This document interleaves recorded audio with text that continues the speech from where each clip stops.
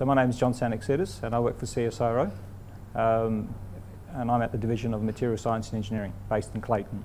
So my division has a strong capability in synthetic chemistry. We can make small molecules, large molecules, polymers for a variety of applications ranging from pharmaceuticals through to industrial chemicals.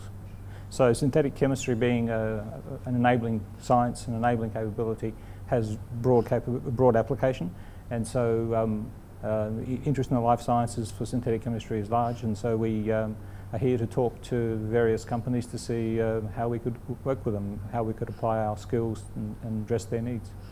I think the opportunity is very large. There's certainly a lot of great stuff going on here. There's a lot of appetite, and it's just a question of finding the right interest, the right parties, and to advance the opportunity. I think that there's no language barrier.